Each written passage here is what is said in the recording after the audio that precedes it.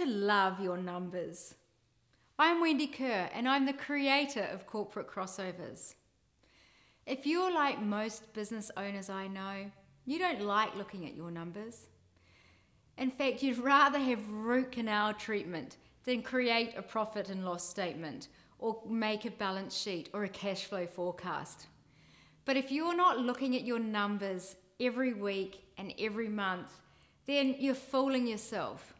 You've got to look at your numbers and feel empowered by them, because the numbers will give you strength and confidence that you're really doing the right things to grow your business.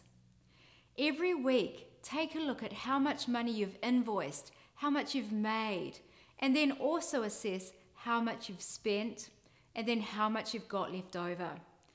You really need to get into the numbers so that you can assess the health of your business. So your action is to get your numbers out, get out your receipts, get out your invoices, and start to track them.